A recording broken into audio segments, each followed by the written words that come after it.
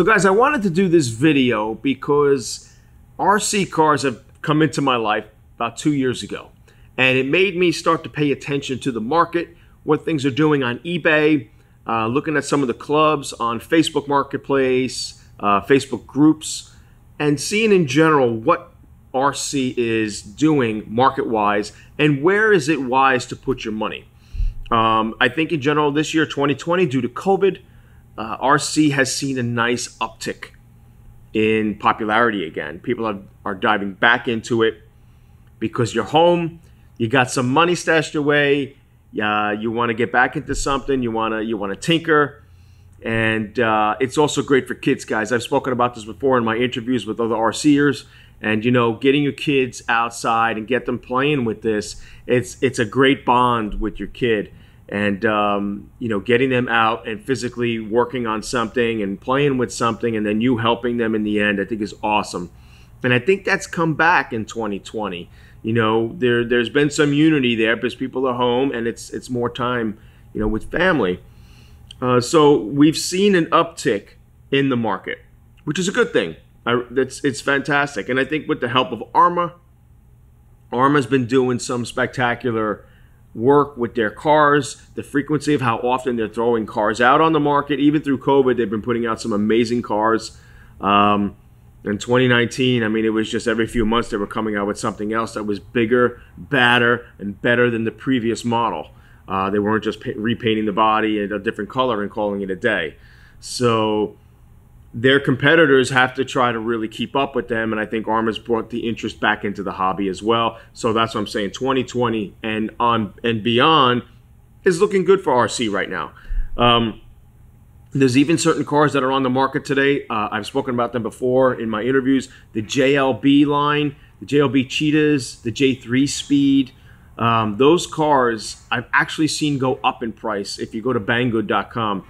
I was seeing the J3 Speeds. I picked one up for $275. It was one of my first cars that I picked up after I picked up the DHK Maximus. And if you go on their website now, it's well over $300, $330, $340, something like that after shipping. If you go on eBay right now, the J3 Speed is now in the $400 to $500 range. So it's really remarkable seeing new cars actually going up in value. Even the DHK Maximus, which was my first car that I jumped back into the market on. If you go on to Banggood, it's over $400 now. And I picked it up, I remember, for like $385 at RC Hobby Explosion in Texas. And that came with 2 batteries and such. And that's been fluctuating as well on his website. So I've seen it go up and down. So there are certain cars out there that are actually really holding well or going up as time goes on. So pretty cool. But, you know, when you want to jump back into this hobby, you need to expect that you're going to spend some money. So have some money put aside in this hobby if you're just fresh getting into it. Because with Google push notifications today and alerts that we get on our phone, when I jumped back into this, all I said to myself was, I'm going to get one truck. That's it. I'm not going to go any further than that. Well, I fell down the rabbit hole, and I wound up picking up a second truck about, you know, a few weeks later, and then a third, and then it just kept going. And then I was looking then for more vintage stuff and yada yada. So have some money put aside for this hobby because it can really suck you down a hole. I've come across a few guys in my selling history with these RCs that are looking to buy these and they don't have the money. Stop. Don't do that because you're going to get sucked down that hole. If you put your priorities first, if you don't have any money and you're broke, don't buy an RC car. Move on. Save up your money before jumping into this hobby or getting anything else. I know it could be somewhat of an addiction. They're awesome. They're fun to have, but it's a good idea to have some money put aside. To that end, you know, most new RCs that you do buy today, as time goes on, yeah, they'll start to depreciate a little bit in value. When the new version comes out, they'll start to depreciate in value. Nobody really wants the older version, so everyone's looking for the newer version. So if you're going to be putting your money into RCs, look into going into some vintage RCs. Why? Because these are appreciating in value as opposed to depreciating in value. Now, keeping them like this in a mint condition as maybe a shelf queen. It's like anything else with other hobbies that are out there. There's vintage video games, there's baseball cards. I even see garbage pail kids. If you guys know what garbage pail kids are, those cards are on eBay. Anything vintage collectible does pretty well in the markets today. People want to go back in time and relive their youth, right? So I just scored this Tamiya or Tamiya, however you want to call it, Blitzer Beetle. And of course the Beetle, because I have a Beetle Volkswagen restoration shop, so it's got to be part of my shelf, right? Found this. It's an original piece, early 90s, original box, instructions, and this thing is mint. Look at this thing. There's not a scratch on it. It's a beautiful build. Yeah, it's something to put on the shelf.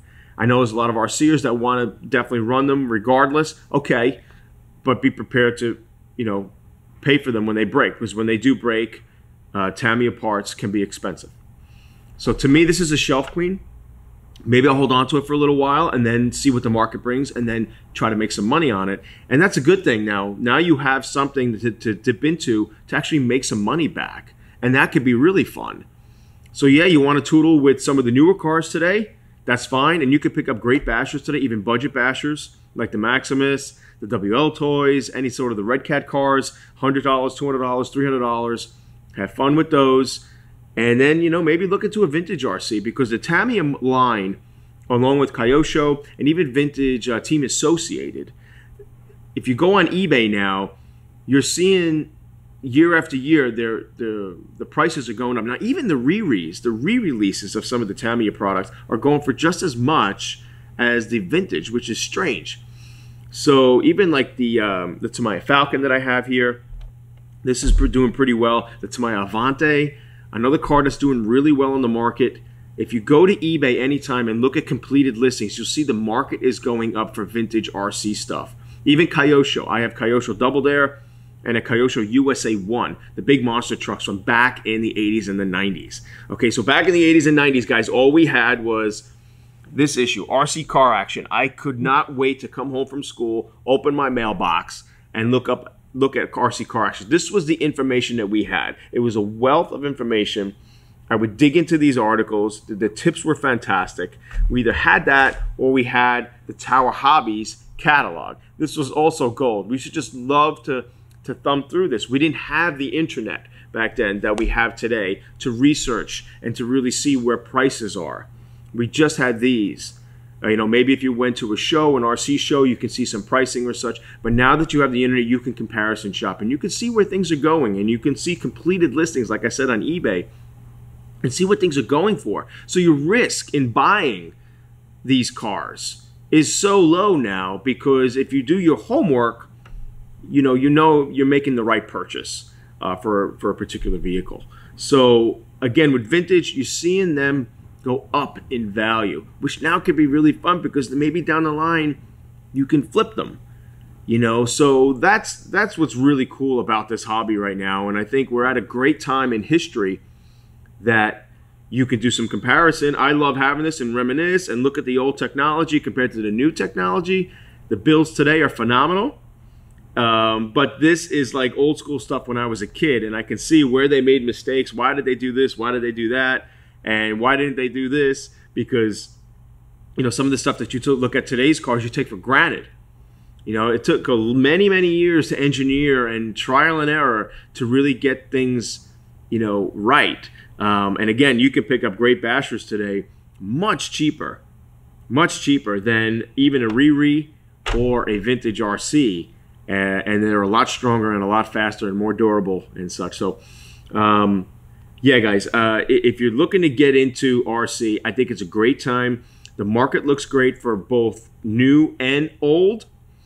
And I think, you know, again, with the information at your fingertips, you really can't go wrong. You can have a lot of fun.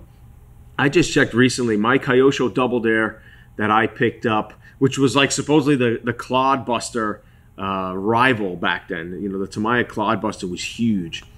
And the Kyosho Double Dare I picked up as I liked the underdog. I wanted something different that all my friends were getting. All my friends were getting the Clodbuster. I wanted it to compete against them with the Double Dare. If you go on eBay today and you'll see unopened or unassembled product of a Double Dare, in the box, still in pieces, needs to be put together. They're anywhere between $700 and $1,000 I've seen on eBay. They're asking. It's pretty amazing. You know, even the Tamiya Monster Beetle, the Tamiya Blackfoots, the originals unassembled, they're in the hundreds of dollars, $700, $500, $900 I have seen. Pretty cool, you know. So if you have the money, you have some money you want to throw around, this is like your RC portfolio. So add a vintage RC to your portfolio, and I think you'll be in really good shape, and you'll start to have a lot of fun.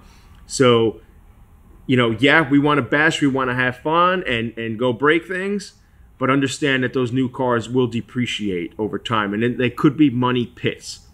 So that's my video for today, guys. I hope you enjoyed that. It was just a little tip. I didn't go into crazy detail about the, you know, the real ups and downs of things, but I do think that vintage RC is a great way to invest into a hobby that you love, and it's definitely something that you can pick up and have some fun with. If later on down the line you want to flip them and you want to sell them, so it's really looking great this year, 2020.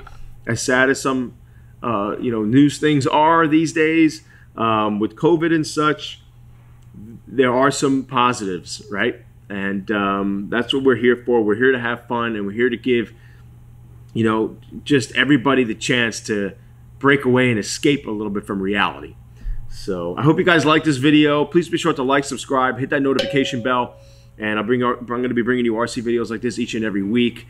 And in the end, guys, go outside, go have fun, go RC, and I will see you next time.